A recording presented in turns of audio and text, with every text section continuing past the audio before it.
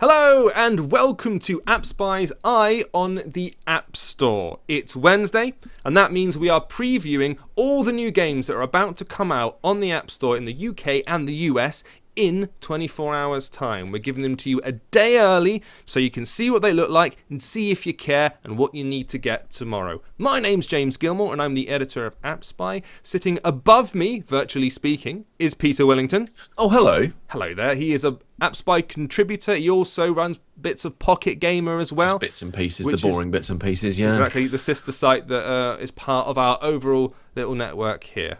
So, if you've just joined us and this is your first time, welcome. What we're going to do, first of all, is show you the games that we have coming up over the course of the next hour, hour and a half. So, stick around if you want to see some new stuff. The list here, we've got things like Flashout 2, which is based, well, heavily inspired, let's say, by racers like Wipeout. You've got Scuba Diver, which is something to do with fish. Haven't really looked at it yet, but we're going to find out together. Cabin Escape, if you've played Forever Lost, I think it's called. It's a point-and-click adventure. It's kind of a prequel chapter to that, so that should be fun. We've got Little Big Adventure, which is a game from way back in the 90s. They've ported onto iOS. We're going to see what it looks like. A little robot thing called Clark. Don't really know what it's about. We're going to find out. A game called Sometimes You Die, which sounds a bit ominous, but, you know, we'll see how that goes. And, kind of the big release that will be coming out this week, Boom Beach, which is Supercell's successor to Clash of Clans. This is the third game Supercell has ever released on iOS, and might be the next Clash of Clans. Or will it be? We don't know. We'll have to find out. However, we'll get things off today. I think we're going to go with Flashout. I think we'll start with a bit of racing. Okay, Flashout 2. So, while you're firing that up, obviously I am busy looking at the chat room. Hello, everybody who's already here. We've got some regulars, you know who you are. Yeah, so basically, in your chat, just say hello, make yourselves known, and also if you have any questions about any of the games, then I will relay them to James as he's playing those games. So, absolutely. Yeah. So this is Wipeout, isn't it?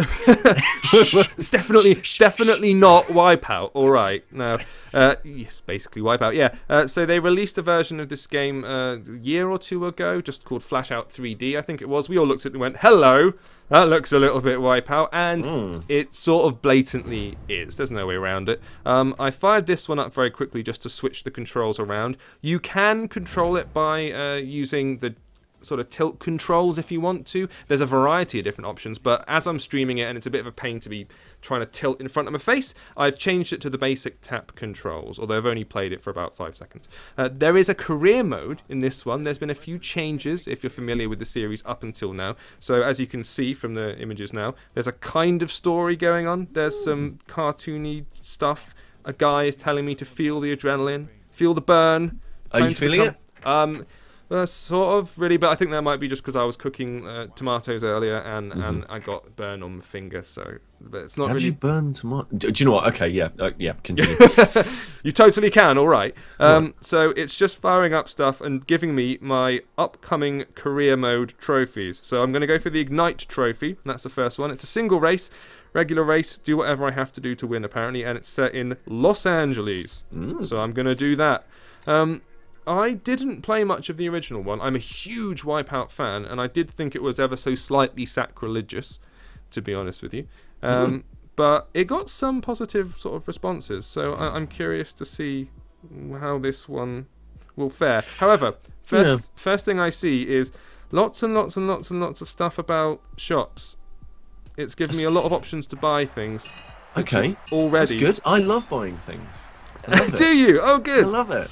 Really, I like buying games and then having those games leave me alone. Oh, but okay. That's just me. Okay, so I'm sort of flying jerkily along. I'm trying to collect these little power-ups, which are money.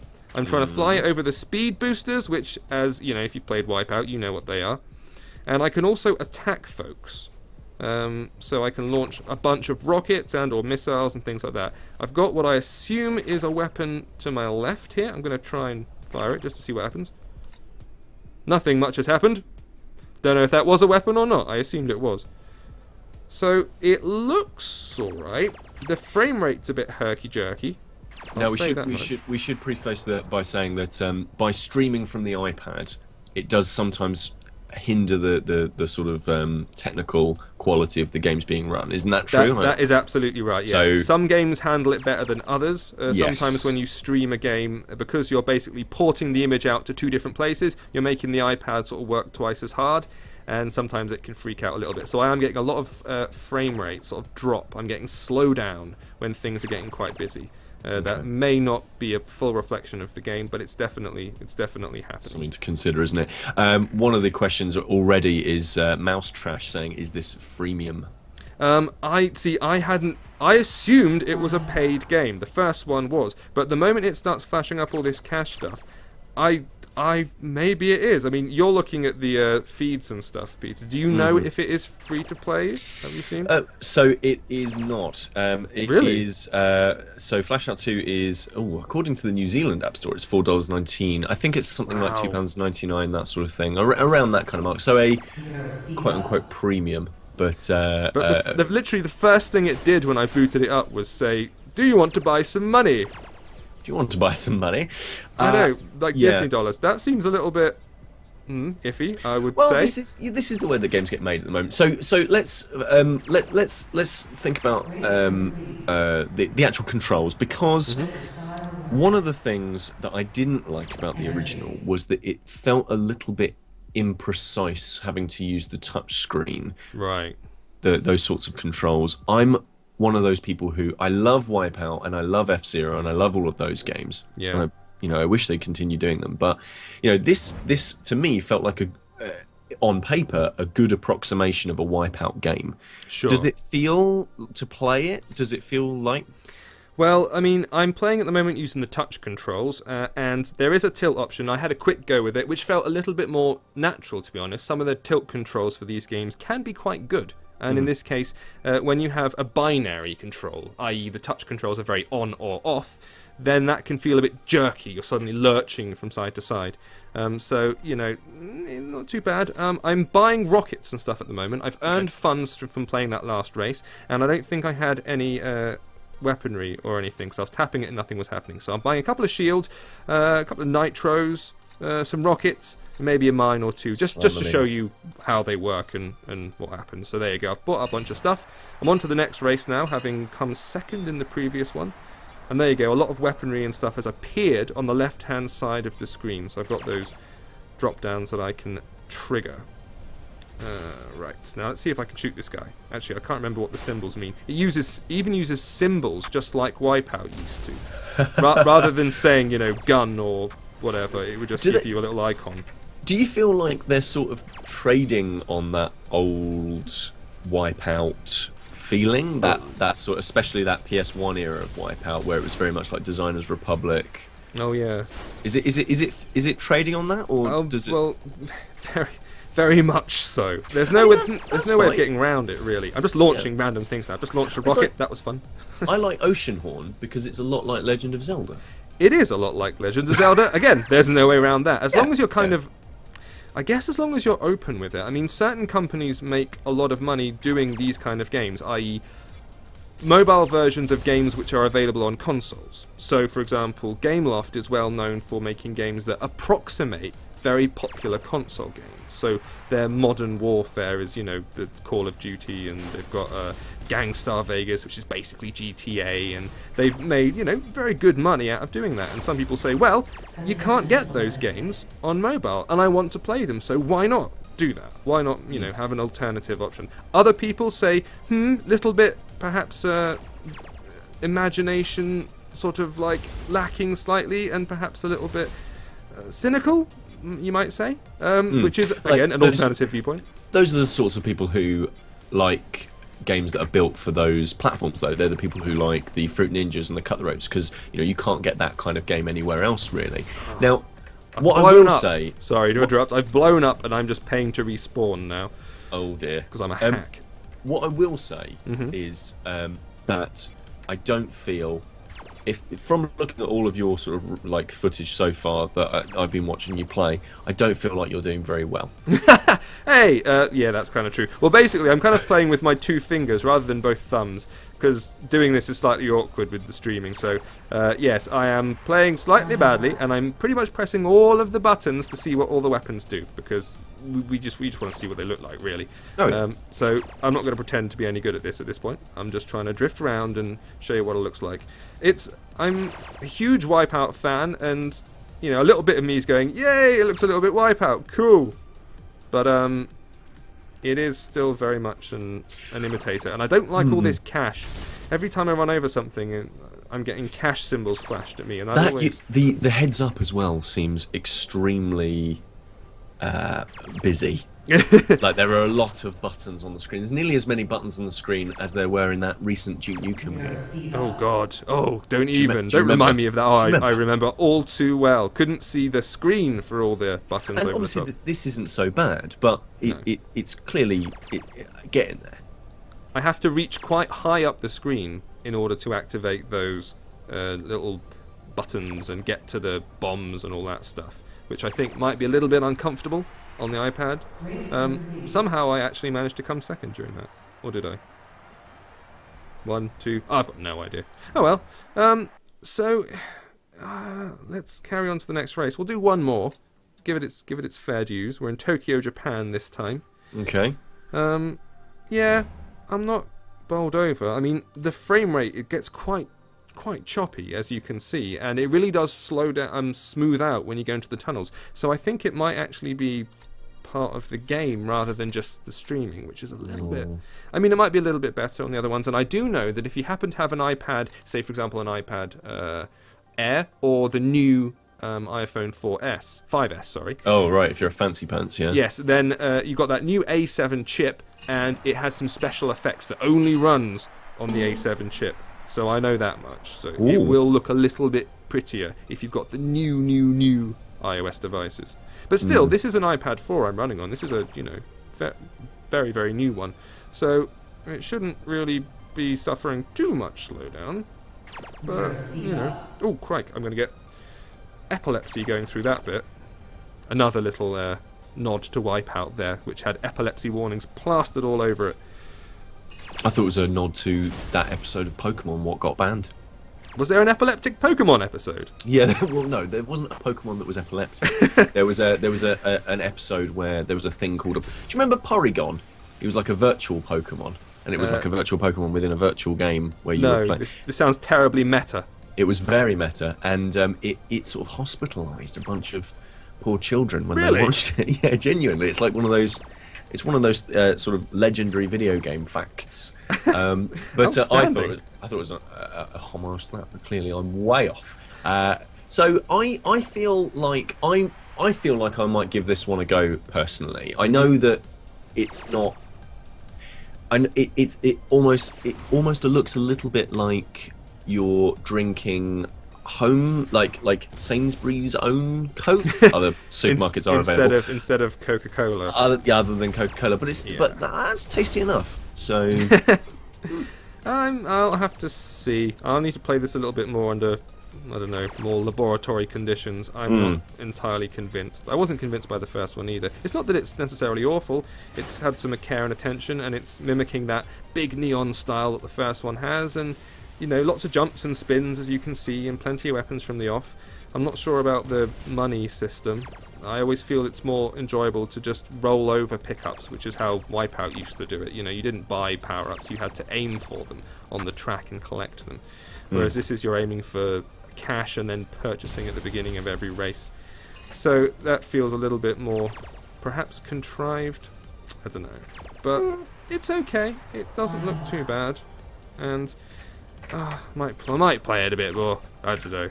I'm not convinced. Alright then, I think we'll leave this one where it is. So that's Flashout 2, which is now available for, how much did you say? It was about £1.99. Oh, a couple of quid. Like if you're in New Zealand, it's $4.19. Oh, well, there you go then. Yeah, a couple of quid. £3.99 or sort of £2.99. That's what you'll pay for that one. Okay, we will tap out of that. So let's move on to another one. What should we go for? I think And we'll just go like with scuba diver. We'll pop that on. I'll even put up the little scuba diver thumbnail here, which I forgot to do with Flashout. Is this the one that's all very chill?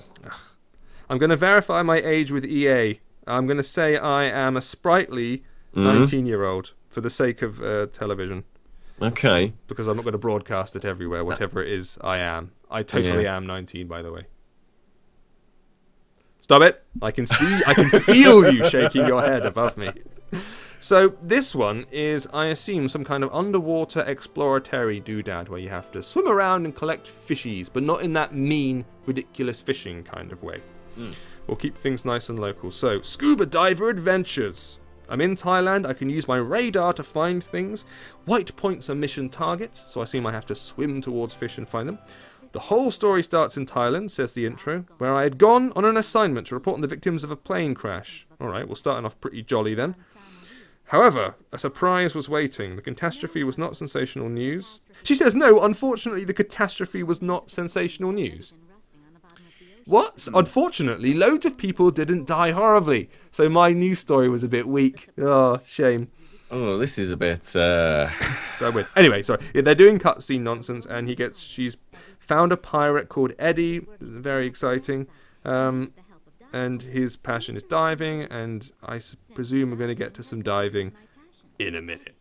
He was able to... What? He was able to return me to my previous life, and in the end, I was thankful for that. Was she a pirate? No, I don't think so. I think she's finding herself or something. She's having one of those Eat, Pray, Love, Julia Roberts. Oh, I'm having a life crisis. I've got to go to a tropical island and swim with a fish. That's basically what that film was, right? I'm sure. Yeah, I definitely watched that movie. If you are just joining us at the moment, I'm looking at the chat window and I'm seeing all of these lovely people coming in and saying hello to us. And obviously, if you've got any questions at all, do let us know in the chat window and I will relay them to James. One of the questions that we're getting is, when are we going to be playing Boom Beach? I think we're going to push that a little out towards the end. Yeah, we'll get through a couple first and then we'll dive into Boom Beach. Because frankly, it'll probably take the most time. I haven't played it myself, but Peter has. What we're going to do is I'm going to play and he's going to kind of instruct and give me some advice because he's got a little bit more knowledge on that one. But don't worry, we'll be getting around to it. We'll be floating around for the next probably hour or so, just going through these games. So, I think it's on. We're about to do some actual diving now. Okay. That's exciting. This is all tied up in some kind of plot about finding what happened to her father or something. But let's be honest, we're just going to swim around and look at fish, aren't we? Oh, I love that. I have you ever played any other diving games at all? Have you played Deep Blue? I think, was it called Deep Blue or Ocean's Dream or Diver's Dream or something? The only one I ever played, there was like a beta release of a game that we got to test out on our PCs. They sent us some code. I can't even remember what it was called, but it literally was just wandering around the bottom of the sea, like prodding sharks and flicking eels. Oh, they wouldn't like that. They wouldn't like that at all. Okay, so during each dive, you'll spend a single oxygen tank, which can be refilled at the shop or wait some time. Okay, so clearly this is a free-to-play game in which you have to top up using an energy system. So my first mission is to search the plane.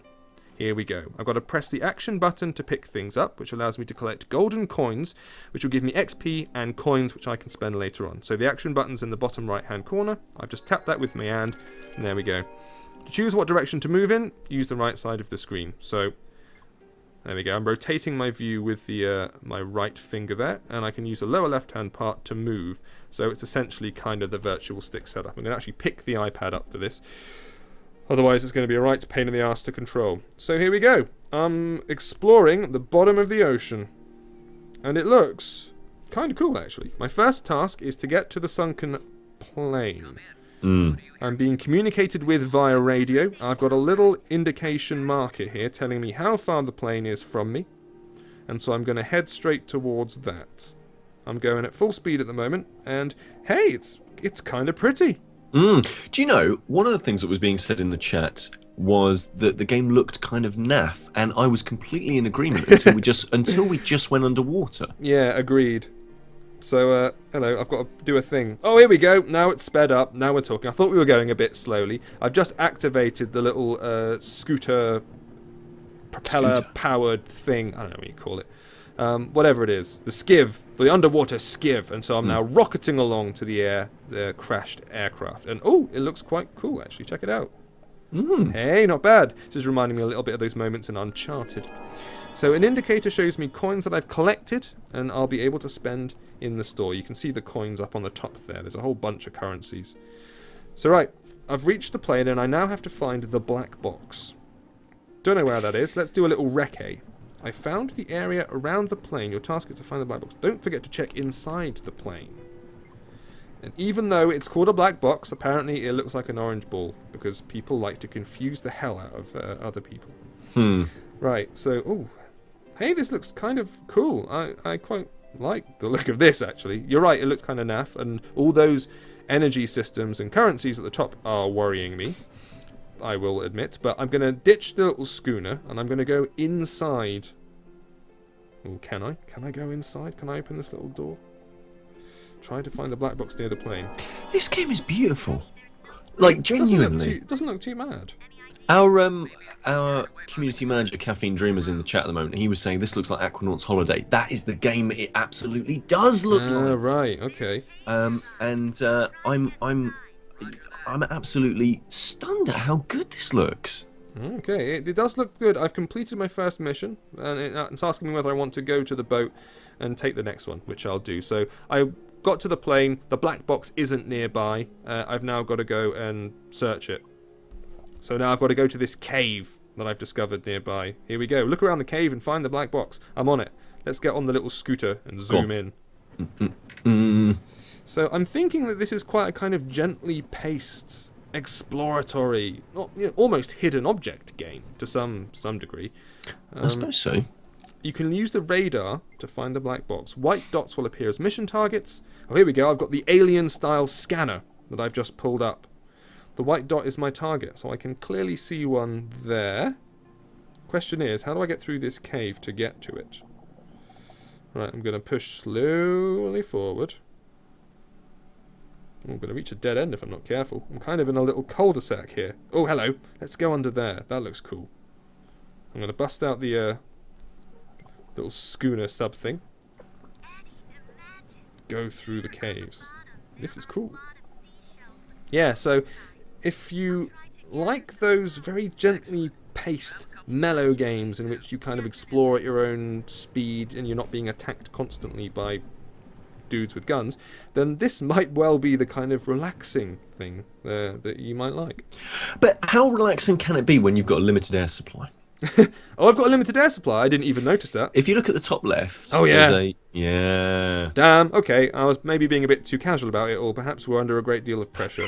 In that case, panic, panic, bust out the schooner. One thing that is very reassuring is that there isn't a giant plus button next to your air.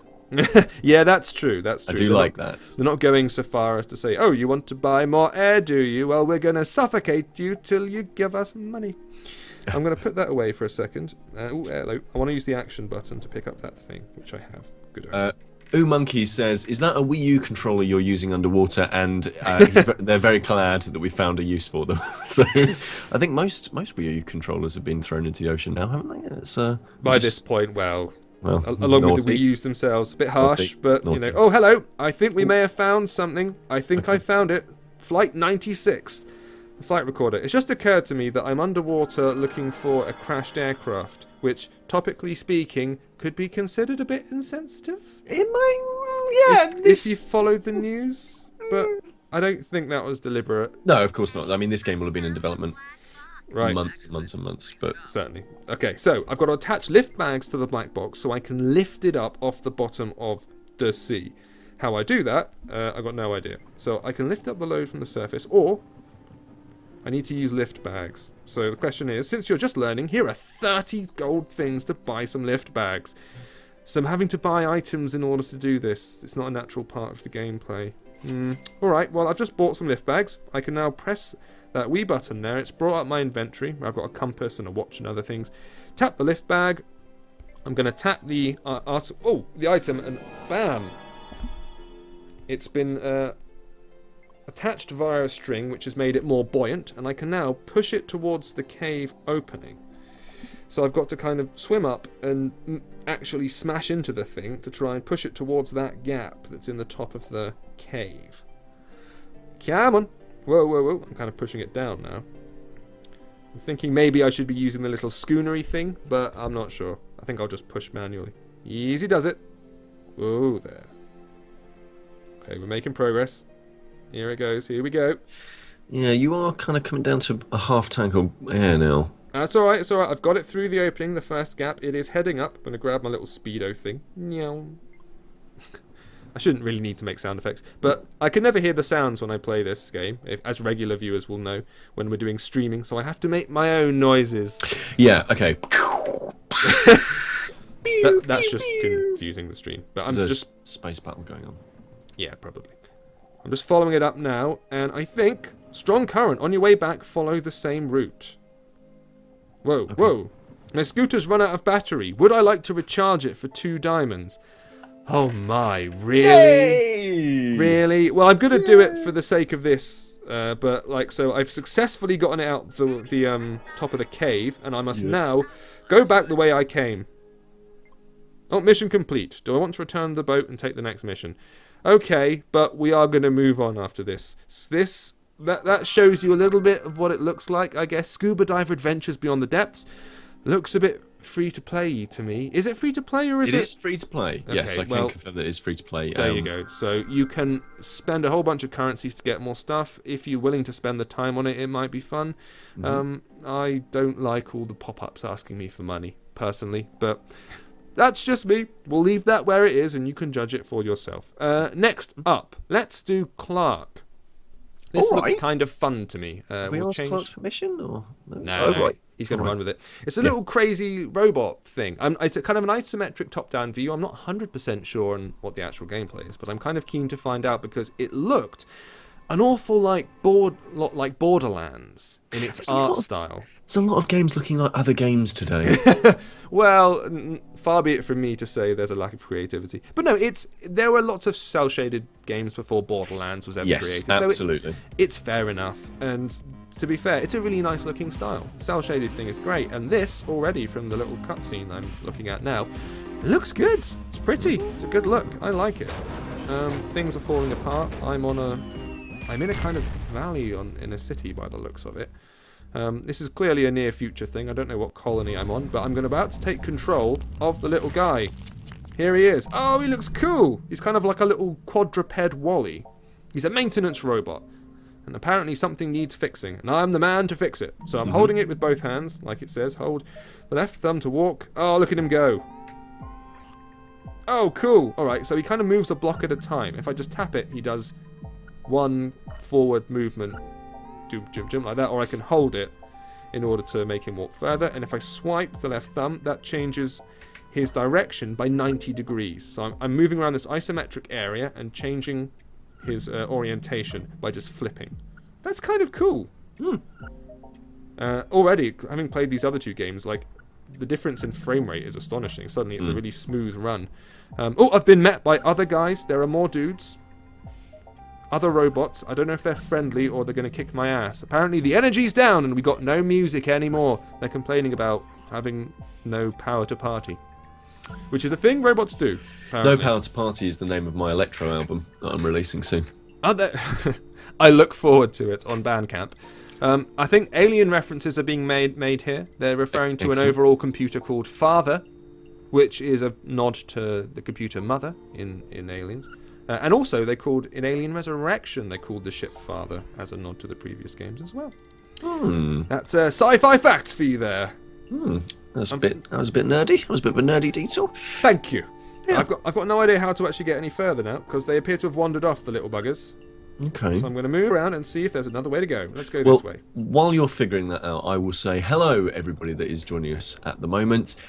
I'm looking at the chat room at the moment and looking for questions from you guys to ask James while he's playing the game. If you've got any questions about the game and how it's playing and what it feels like, then pop them in the chat room and I will convey them to Totes. Right, I'm talking to Rockets now. He's a very personable little guy, this robot, and he's chatting to everybody. This rocket appears to be perhaps stuck or something. I can touch the button on the bottom right-hand corner, and that gives me the way to speak to them and lets me offer them advice, or them offer me advice. So I've got to go and find some switches in order to release this rocket. So I'm going to move around. First thing I'm going to say that this... Oh, I can pick it up and put it down. This controls really nicely. This is very, very intuitive. Like, I'm just very easily just swiping left and right with my right thumb, just to spin the screen around like I'm doing. And very naturally moving the other controls, just operating with the right thumb. And it's easy. I don't feel like I'm encountering any issues whatsoever. I will point out here, though, that I've had to pick this square up, but it means that I now can't spin it round without making a few adjustments. Oh, this is interesting. I have to kind of guide the thing out because, look, I can't spin round now because I'm kind of backed myself into a little corner almost. So I need to move back out here. Let's see if I can do it this way. I can't spin that round. I can do that though. Let's back him out. Can I get round here if I put it down?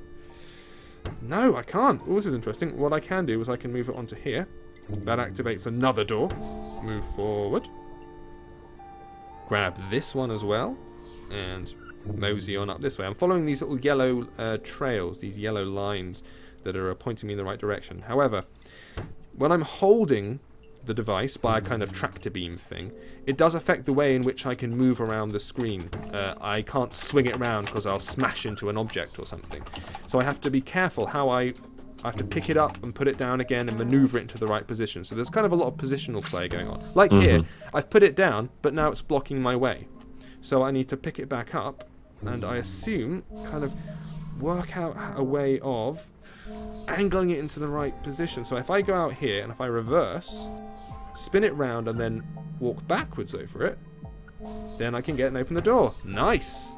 Yeah, this is good. Problem solving. So Tadius is asking...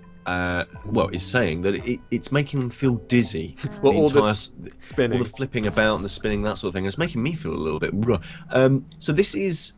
So I think that's a thing definitely that I want to know whether or not you feel is a problem. I'm okay. It feels all right to me. Yeah. No, it's not too bad. I'm now being congratulated by the little rocket, and hopefully I need to find something to put on the switch. So I've activated all the other switches, and it's showing me now that there's a spare block, which I need to get to. Question is, how am I going to get to it? I can stand on this, but that's not good enough. Let's go over here. Oh, level complete. That's it. So my next mission, presumably, will be grabbing that little block. I'm liking this. This is the most fun I've had so far today. Just because the controls are very intuitive, the frame rate's really consistent, it's a lovely look, it looks great, and the gameplay is slightly different. So I'm grabbing this block. Instant reactions from you.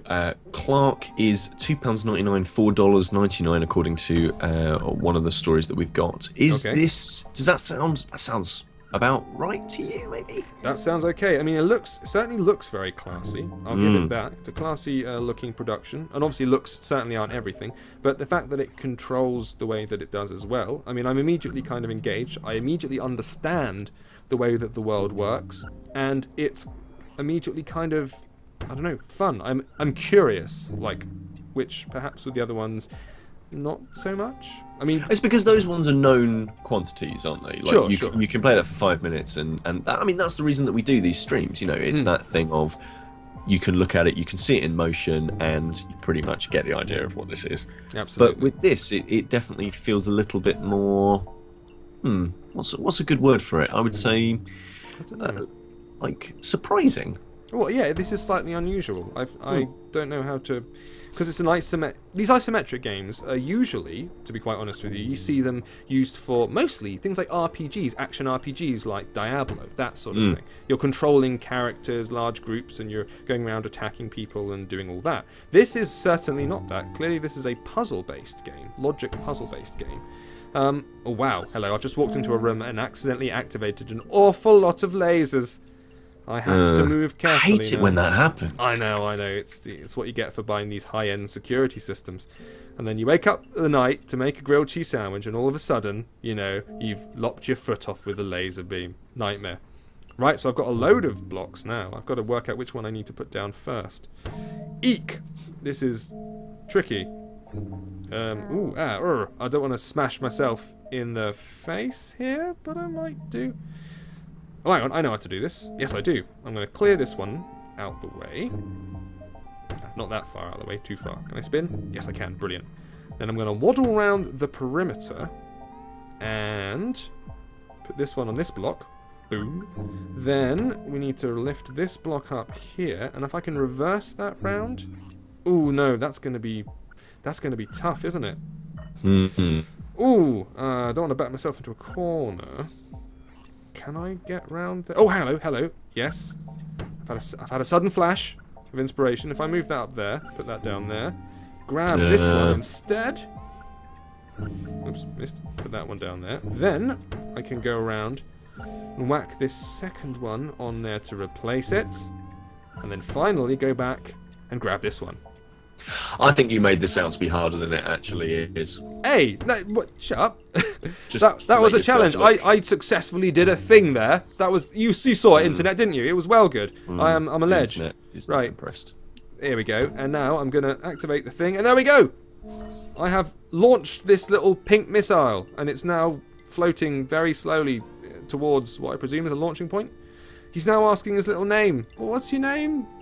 It doesn't matter because he's going to have exploded in a minute. She's called Clara. Oh, he's flirting with a rocket. Oh, hello. I know, right? It's getting a little bit... Trying to find out whether he'll see him again. Oh, it's that tragic story. You've all heard it before of the love between a small maintenance droid and a nuclear warhead. How many times have we heard it?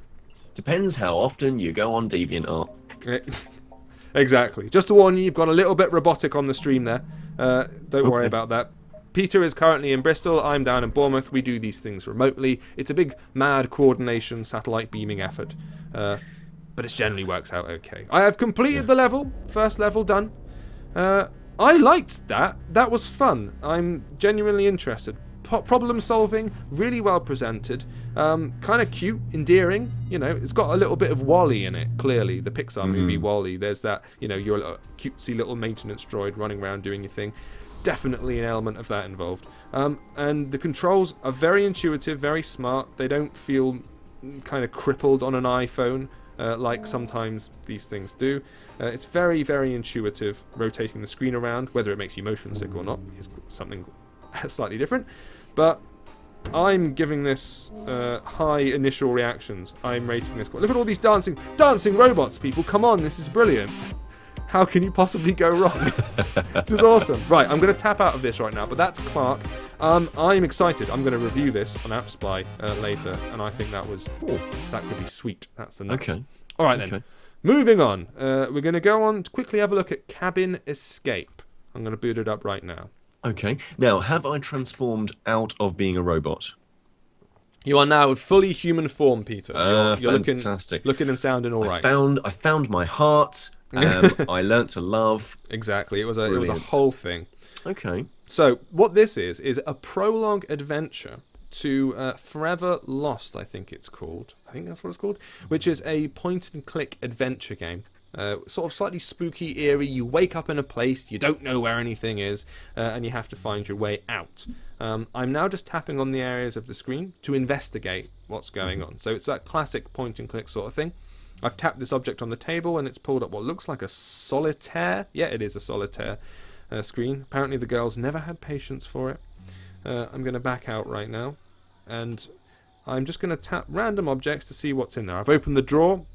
There's a magazine in there called Size Matters for people who liked different sized things. Okay. Moving on. I've got a camera here with which I can take photographs of objects. I'm going to tap the camera now. There we go. It's taken a photograph of it. Presumably so you can go back and reference that information later when you're trying to solve a puzzle or something like that. My name is Alice, and I'm looking for a way out of this building. I've also got making reference to a character called Jason, who I know is existing in the previous games. This is a prologue, so you know you're getting a little before all this happened. The events that led up to the events you see in Forever Lost. let's go back out and have a look at a different area. So I'm going to go over here. There is a painting on the wall. Jason and I like to visit Lake Solomon every year. I get the impression these two are a couple. I've got a letter. Dear Alice, I've left you this child-friendly cleaning fluid to use on the children's hands once you've finished finger painting. 1 cap is all you need. Okay, Jason. Thanks. Right, so I've taken up the bottle lid, which has got the cleaning fluid in, so presumably there'll be something I need to use cleaning fluid on at some point. Ooh, that sounds like thrilling video games action. Obviously, if you are joining us right now, then I'm looking at the chat room. I'm seeing all of your fantastic things that you're saying. Don't worry, guys. You don't need to buy me a new router. Nice to ask, thank you very much. Oh, yeah. It's lovely. The one person has said, Monkey said, this is 2 weeks in a row that we've had Size Matters references. We had it on the podcast and just now. So yes, our jokes are getting tiring and boring. That's not my joke. They said it. I accept no responsibility for this. I'm blaming you 100% on this one. And somebody else has asked whether or not we're going to be doing another video podcast at some point. That is very much up in the air. I wanted to answer that because we've had a lot of questions about that. We had a couple of emails actually. Yeah. We are thinking about it. So that's kind of like the most that we can tell you at the moment. So like I say, anyway, I am looking at the chat. I'm looking at all of your hilarious stuff. And so if you've got any questions for James, then do ask away and I will relay them as fast as I possibly can. Well, I've pressed a thing. I've just found a little device and it started lighting things up. I don't quite know. I think it's like one of those Simon Says machines. So it's like, got to remember the number pattern. So there.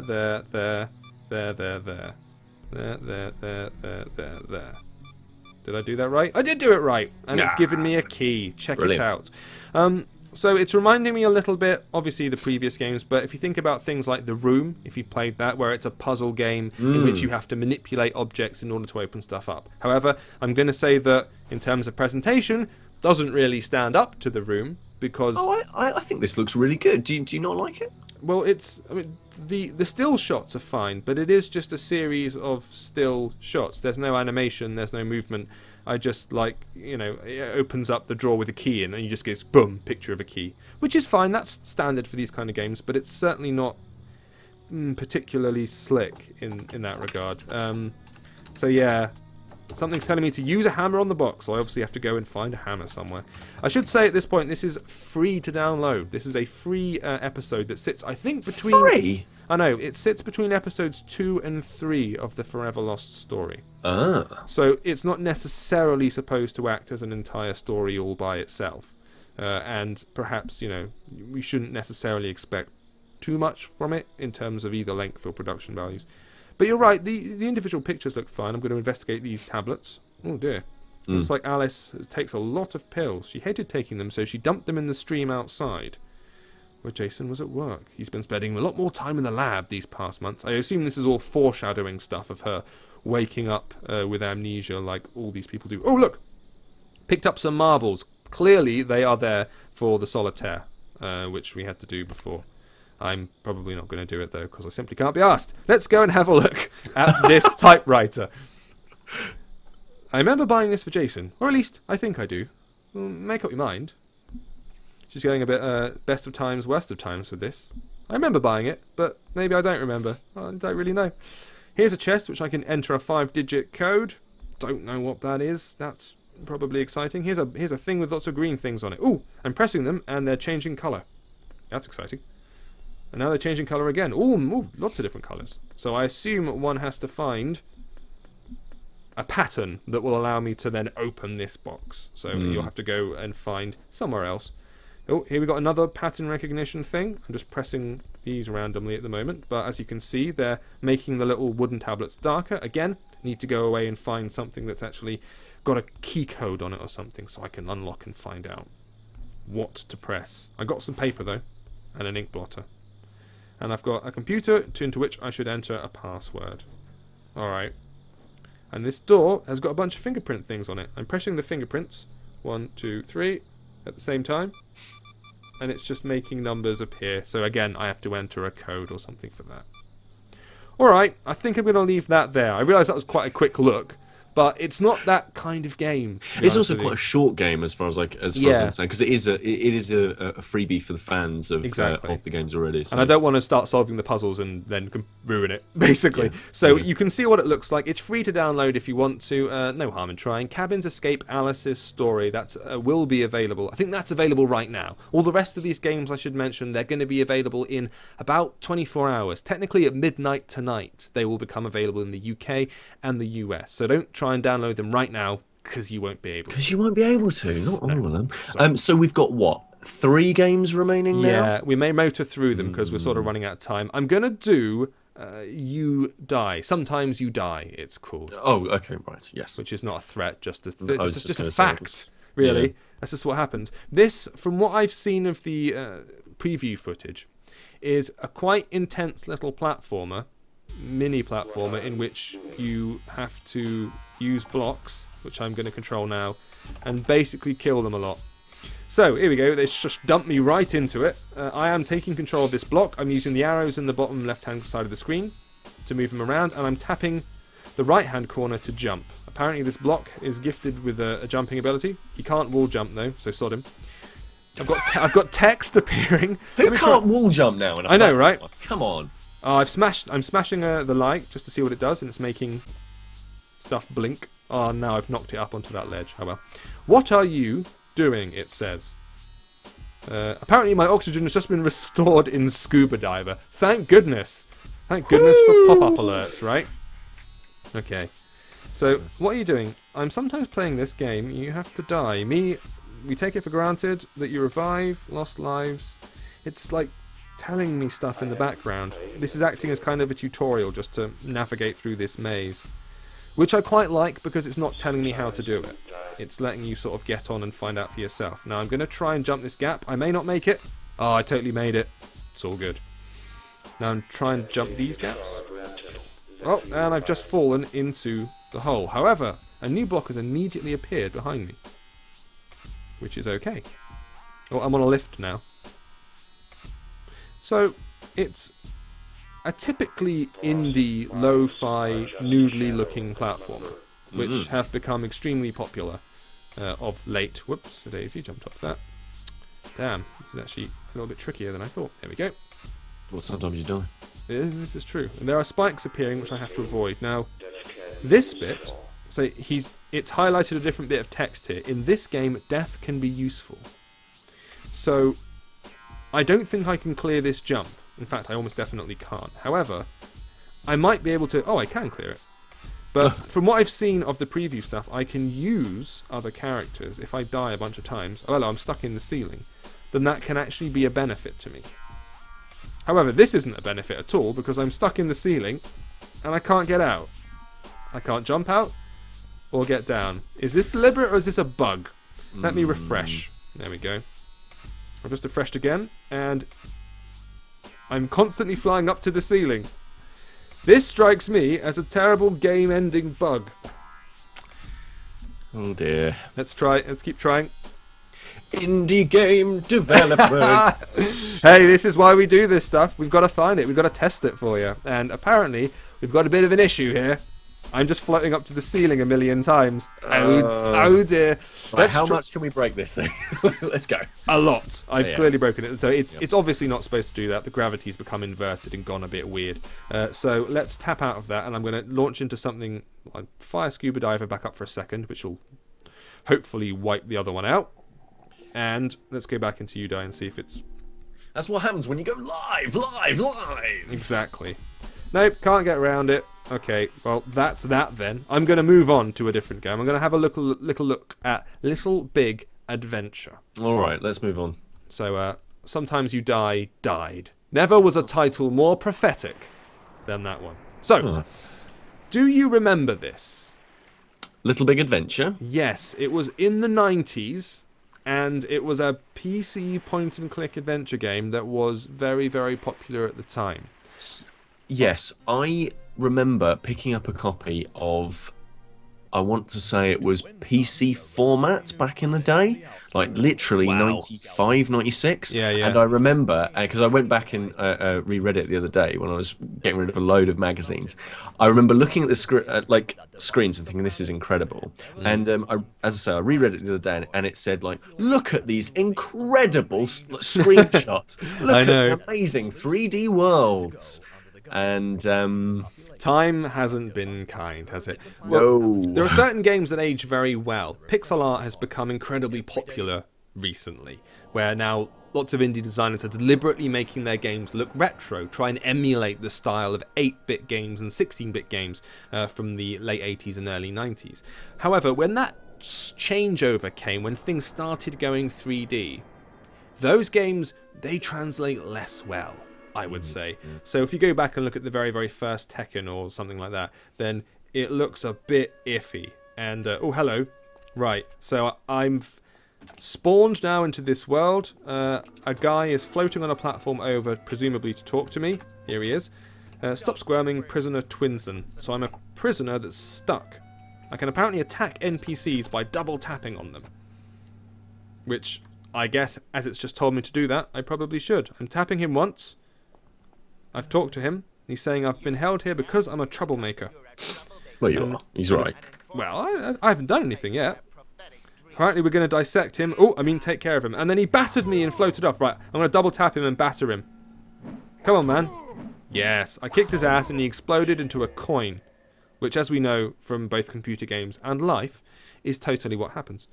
So, let's move around the screen. So I'm tapping different areas of the screen and that's causing him to wander about. It certainly looks old. And, well, come on, it does.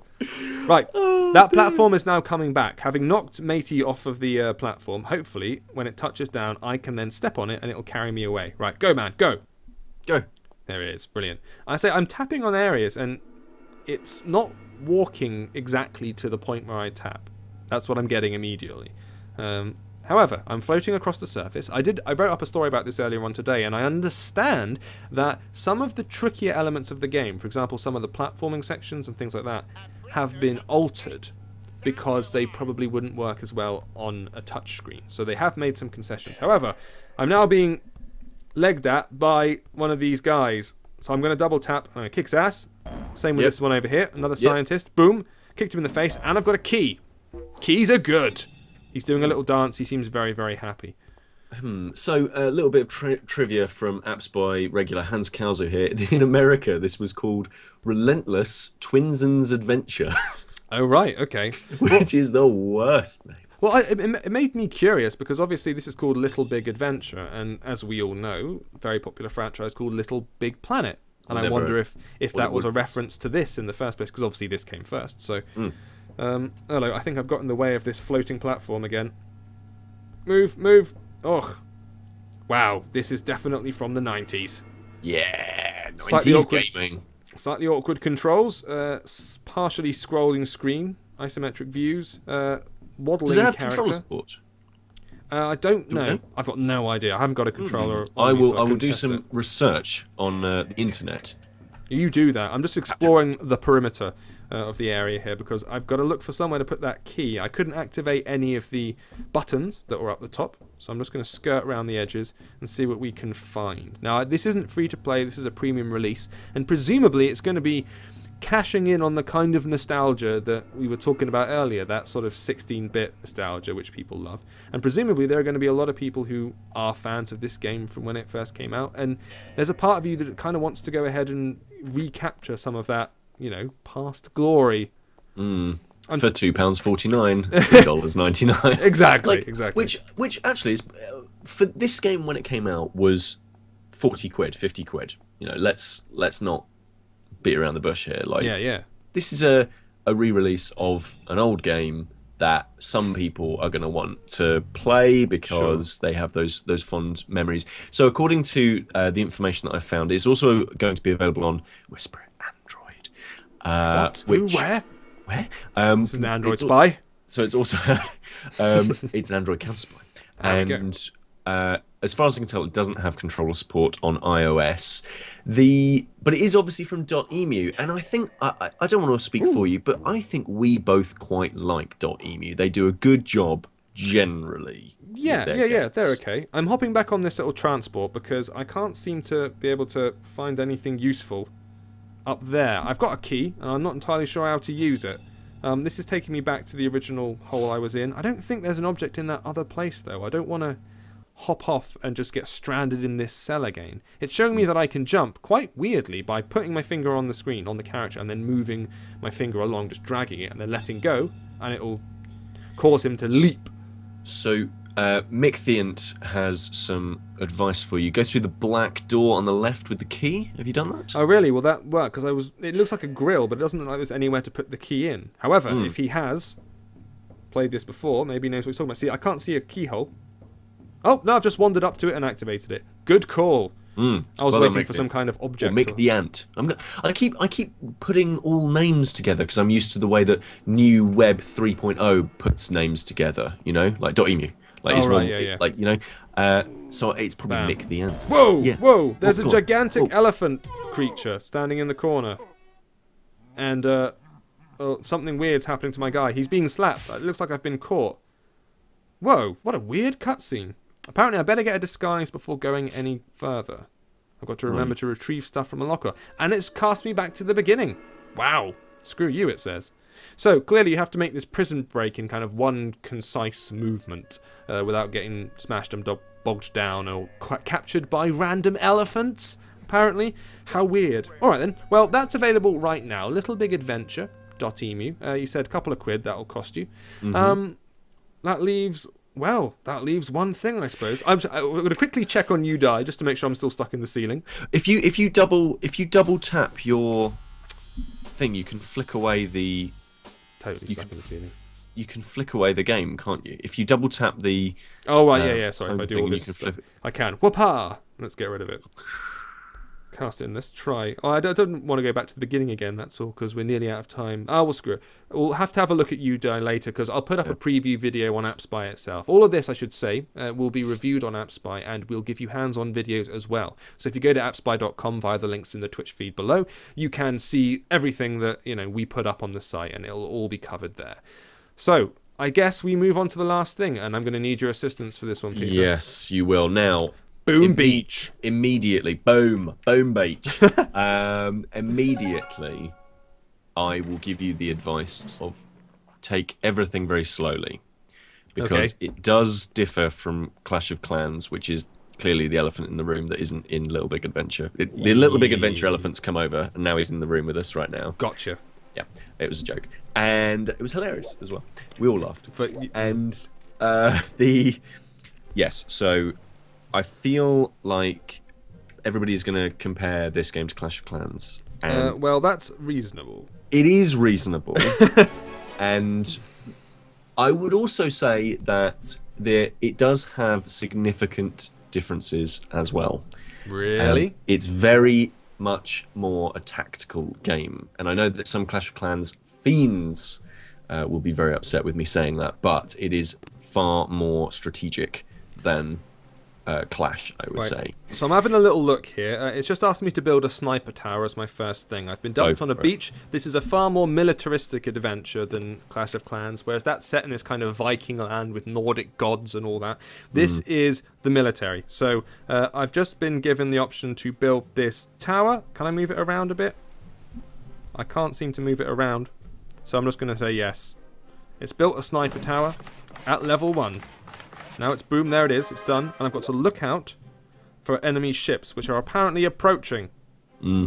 So I've now been introduced to Lieutenant Hammerman of the Black Guard. Yeah, yeah, they're not good. They're not nice. They're the baddies. Alright then, so I can now... It says, let's hope the sniper could hold off the attack, and has now given me the option to watch the fight. Yeah, so it's now gone into a letterbox format, and I just have to watch while the battle plays out automatically. Yes. Now that's what you would also usually be doing in Clash of Clans, right?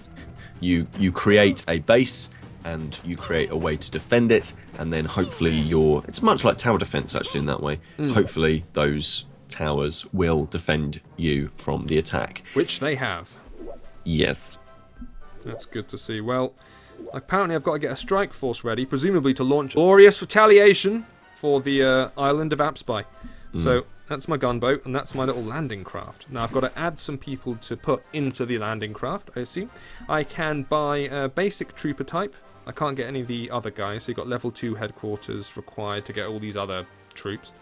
So I'm just going to buy 5 of them, and that's giving me a little countdown timer, and they're appearing on my little landing craft. So that's been stocked, and I need another landing craft to get a strong enough strike force. So presumably I need to go and build one. I'm tapping the hammer in the bottom left, and it's telling me to build a landing craft. In order to do that, I need not gold, but wood.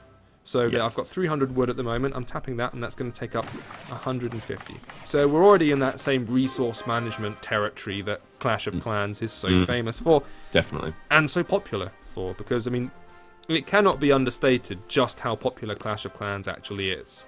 As in consistently one of the biggest things on the App Store, always in the top 10.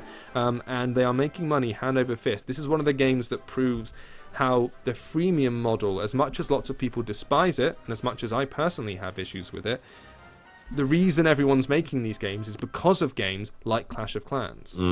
Because they're free to download, everyone gets hooked, and then starts spending money on them. You might not, but there are people who are, and they're spending a lot. People like me. Yeah, you do. I do. I've gone to wide shot, and I've now tapped in onto the enemy base, which looks a bit more armed than mine. They've got a proper gun. Yep. Alright, nightmare. Okay, so I've got to select the artillery and then tap on the enemy building to fire, which I'm going to do. Bam! I'm launching missiles at the guy. Fantastic. Now I'm tapping on my troops and tapping on the shore, and my APC has just run them over to the beach, and they're now caning it up the island towards the sniper and slightly getting mowed down in the process. Eep. I'm just having to watch as this all goes on. It's like Saving Private Ryan, but slightly cartoony. As if done by sensible software. Yeah, yeah, that would be amazing. I know, wouldn't it, though? Well, it's kind of what it was, because when I see little troops in little helmets in an isometric viewpoint, I do think cannon fodder. Can't help but think that. It's a little cartoony and fun. That's nice. When the building exploded, all the trees kind of moved outwards from the shockwave. That's quite nice. It definitely looks a lot better than Clash, I would say. Like, it's got a lot more movement to it, a lot more warmth, I suppose, a little bit more. I've just liberated the locals. Apparently they were under the tyrannical rule of someone. Yeah, it's got some really weird dialogue where it's like, oh, you liberated the native people, like, through force. It's the best kind of liberation, done with a massive shotgun. It's a little bit strange. I liberated some kids off my lawn the other day. It was really satisfying. Don't worry, they're free now. Yeah, so free. Okay, so we're back at base, and I need to build it up to increase my strength. The Blackguard are evil. So we have to fight them on the beaches, just like Churchill did, only not on an iPad. And we'll never surrender, just like Churchill didn't, only not on an iPad. Right, so here's my island. Can I zoom in? I can pinch to zoom. I've got little arrows, which I presume means I can possibly either move or upgrade them. Let's hit the upgrade button. Yep, I can upgrade to level 2 if I want to. So, now I've got my little starter base. What do you recommend, Peter? What's my next move? I would say, is it possible to get another sniper tower at the moment? Let's have a look. I can build residences. Oh, you might want residences because you need to build up your gold supply. And defenses, I don't have the ability to build a sniper tower. I need to upgrade the headquarters to level 2 in order to build more. So that sounds like a thing I should probably do. Where's my HQ? Go for that. So it's the square building that you've got. Headquarters. Right, I'm going to upgrade that to the next level. That's going to take 5 minutes. But I need resources in order to do it, and it's giving me the option to buy the missing resources. I totally have enough resources to do that. That's fine. So presumably this is going to take 5 minutes, right? But can I speed it up? Of course you can, because guess what, guys? This is free to play. And as I can see here, I've got a little arrow, sort of lightning strike, which I presume is the speed up button with 2 gems on it. So if I tap it right now, do I want to finish the upgrade for 2 diamonds? Yes, I do, because we're on a stream and we're not going to sit here and wait for 5 minutes. So that now tells us that the base is big enough for me to handle heavies. So I can now build heavies if I want to, which I probably do. Oh! You want to handle heavies? Right, so I can build another sniper tower. I'm going to do that first thing. Let's move that around, and now I can move it. Burn through some of that premium currency that you've been given, because obviously the gems are the premium currency. Those little purpley gems. Sure. Now, I will explain the way that the other currencies work. So, obviously, you've Please got do. those speed up timers that are gems. You've got gold, and that is your equivalent of like the goopy stuff from Clash of Clans. That is the kind of thing that will bolster your troops, and it will improve your troops. It will upgrade them, and it will give you more forces to play with. There's also wood, and that's usually, especially early in the game, that's to do with creating the actual buildings themselves. Okay, well, I've only got 2 bits of wood left now, and all these residences, they seem to take up an awful lot of wood. So how does one get more? Okay, well, if you want to get wood, James, let me explain. You want to, This is a slippery slope, isn't it? I'm sorry, the internet. You want to... Okay, so if you tap on one of the trees that's near you, you might be able to expand. It should have a little dig thing. Yeah, it does. So this means that you can expand out your island, and while you're doing that, you know, it gives you more space to play with, but also you'll be getting these supplies of wood that you'll need to build. It's cost me a lot of money, though. It's cost me a lot of gold in the process. It does indeed. So this is why you need to balance. A lot of this is to do with, well, it's a strategy management game, and I think it's got that genre title for a damn good reason, and that's essentially that you really do need to be micromanaging your numbers and that sort of thing. I see, I see. Do you have more forces at the moment? Do you have a full amount of forces, or do you have... Let's have a look. I'm not sure. Let's go to my defense options and support. Is it in support? No, that's a radar thing.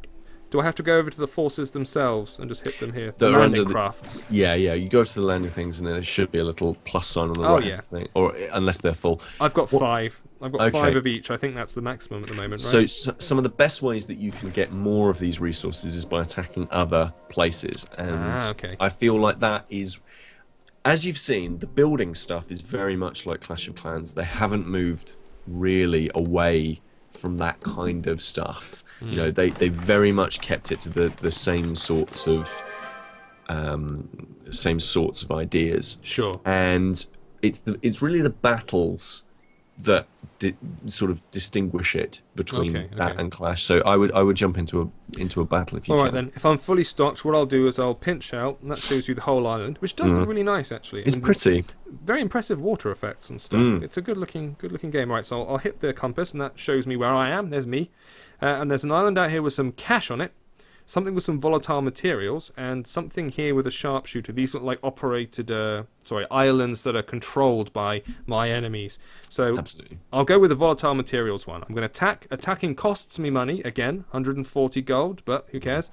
Here we go. So, my ship has appeared, and I've got 2 lots of 5 squads. So, first thing I should probably do is shell the buggers? So... Absolutely. Is that the way forward? If you want to shell, do you have access to flares at the moment? I don't know. I've got access to this button down here, the bottom left-hand corner. I've got a great big bullet, which seems to cost 3.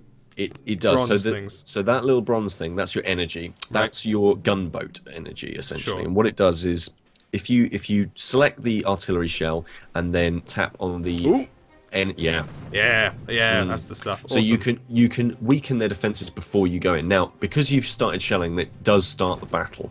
They've panicked, and so you want to start putting in your troops so that they go towards the enemy forces essentially. I've put them both onto the beach now. They've come rollicking up there, and now they're charging forward. I did a little bit of damage on their artillery sniper thing, but they're all piling on it now and have just blown it up, which is class. And so now, let me zoom in and get close on the action here. And so now they're blowing up what look like their kind of barrel reserves or something. Yeah, so this is where some of the strategy starts to come in. Nice. Those are oil drums, essentially. And they're, as far as I can tell, they're only found on AI enemy bases. And what they do is, your troops are still of the thinking from Clash of Clans that they will just attack the nearest thing that makes sense. Okay. So they do that. So part of the battles is trying to keep your troops in the right places and taking them to these areas, because obviously you only have like 4 minutes to complete a thing, and to complete a level you have to destroy the headquarters. Okay, I see. So if they spend too much of their time doing all of this stuff and destroying all these oil barrels and that sort of thing, then they will, you'll fail the level. Gotcha. I just got help from the natives there. They gave me some coin for helping them out. Well, which was rather nice. it's very nice for an invading nation to go along and liberate the locals and then them give them money. Got 9 gold from that. If I'm tapping on the different buildings and they're giving me the resources that they've generated, so whether that's wood or gold or whatever. Yeah. So that was cracking. I think I took a couple of hits there. Although my guys are all still alive, and I presume that the energy recharges after each attack. So yep, they are restocked. They're completely healed. Brilliant. You do not lose all of your troops after sending them to battle, which is completely different from Clash of Clans. And personally, I think that's fantastic. Okay.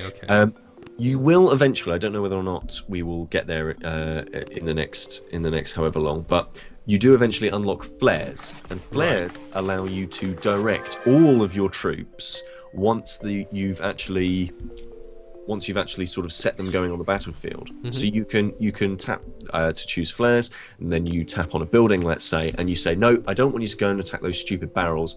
I need you to go and attack the actual headquarters instead. That's what I need you to do. And so there is more strategy to it. I've been playing it for, I would say, about 10 hours now. Okay, wow. Yeah. And it does fall back into that loop of, when you're building stuff, you do have to walk away for 2 or 3 hours and just kind of do that kind of thing. But this is the kind of game that you don't sit down and play for hours and hours on end. It's the sort of, I'm going to get it out while I'm on the subway, and then I've been arrested for that. You have to be careful. Then I'm going to start playing with my phone. I'm